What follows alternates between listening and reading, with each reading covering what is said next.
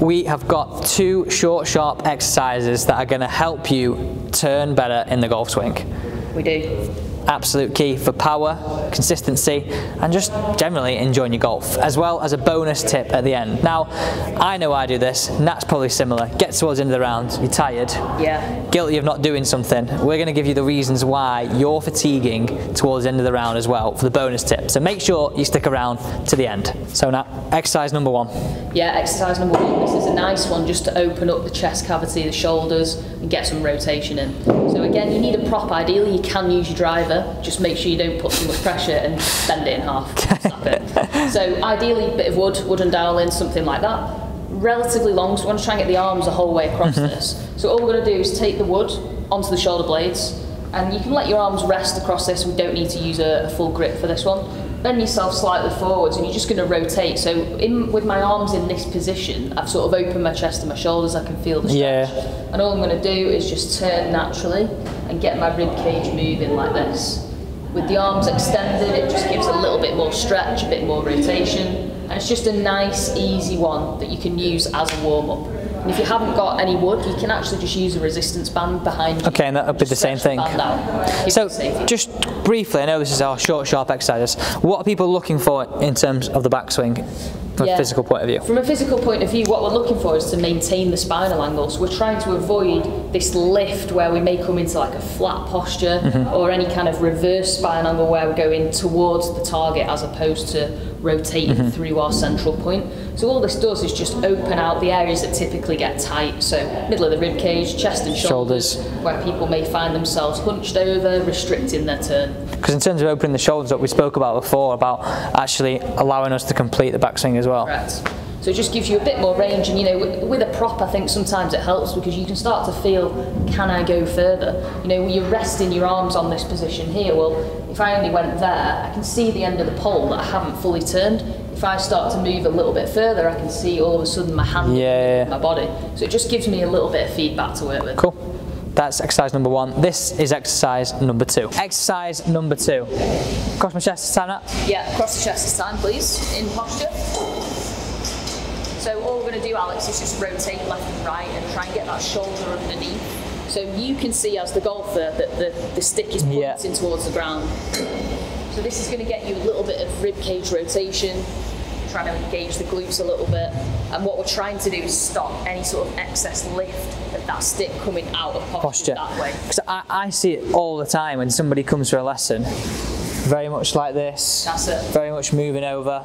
It's very hard for then a golfer to understand, right, okay, how do I get it to go under and then hit a shot? Exactly. And sometimes it's the sensation that you're missing, whereas a little bit of feedback through a stick or through a driver or through a long iron, this will really help you just get that motion.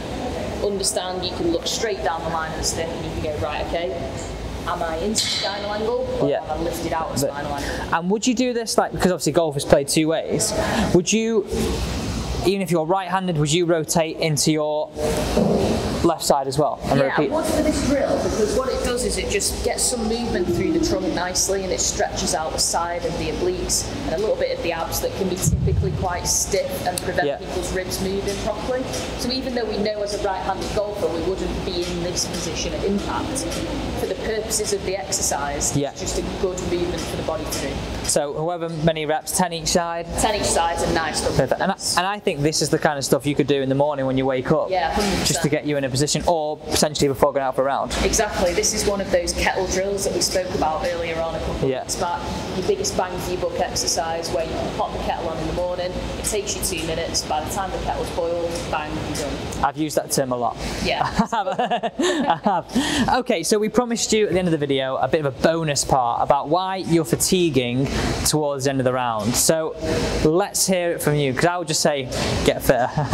Or I mean, in summary, we could just call it, you probably have a pint on the net somewhere halfway that's probably not doing you any justice. Now sometimes it's alright. And sometimes it's allowed, don't worry, I do it as well. But it's when you're playing like your captain's weekend or your president's weekend or club champs, whatever it is, you've got to prepare, right? Yeah, if you're in one of those tournaments where you think, you know, I'd really like to do well this weekend, I really want to get my handicap down, I've been playing well, I'm trying to get in towards the end of the season, maybe want to knock a few more shots off, If you're struggling towards, typically for most golfers, 13, 14, 15, you feel the legs get a bit heavy, maybe the swing gets a bit shorter where you feel like you're not moving as well. Again, it can be for numerous reasons. It can be something physical, but a lot of the time it's down to poor nutrition, and poor nutrition on the golf course, which has not helped you get over the line towards the end So of the round. what would you recommend that most golfers should have it in their bag? Now, I'd say water straight away. Water's got to be number one. Hydration is key. I can't remember the exact stat, but it's something for like every 1% you're dehydrated, you lose roughly like 10% worth of concentration. Wow.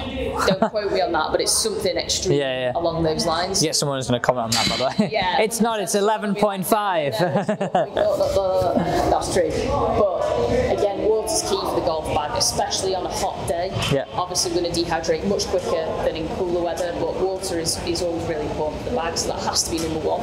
Secondly, you're looking for an energy source that's sustainable, and what we mean by that is that it doesn't spike and dip the blood sugar in extremes. So if you're having something like a Mars bar, it's made of roughly pure sugar, it gets digested and processed by the body really quickly, gives you a really high energy spike and a really low energy dip once it's being utilised quickly by the body. So we're looking for things like, I know it sounds a bit random, but like meats.